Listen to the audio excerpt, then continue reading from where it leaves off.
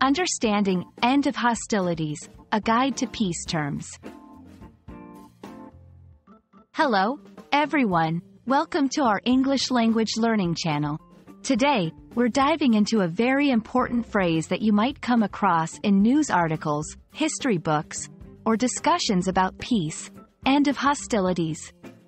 This phrase is crucial for understanding how conflicts are resolved and what it means for people involved in or affected by a conflict. Let's explore its meaning, usage, and significance together.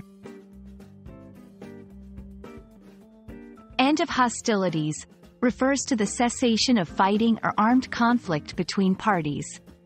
The word end signifies the conclusion or stop of something. Hostilities refers to acts of warfare or aggression between groups, states, or countries. When put together, the phrase marks the moment when fighting stops and a move towards peace begins. Throughout history, the end of hostilities has marked significant moments when wars or conflicts reached their conclusion, either through a formal agreement, a ceasefire, or when one party is victorious. This term is often associated with treaties, peace agreements, or armistices that formalize the cessation of fighting. Understanding this phrase helps us grasp the importance of such moments in history and their impact on societies.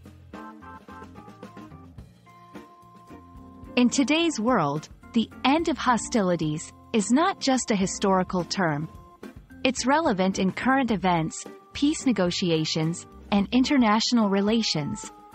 It signifies a hopeful beginning of dialogue, rebuilding, and healing for nations and communities. Recognizing this term helps us understand news reports and discussions about conflict resolution and peace efforts around the globe.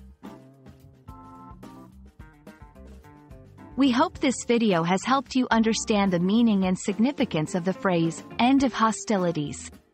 It's more than just a term, it's a beacon of hope for peace and resolution. Whether in historical texts or current news, knowing this phrase enriches your understanding of the world.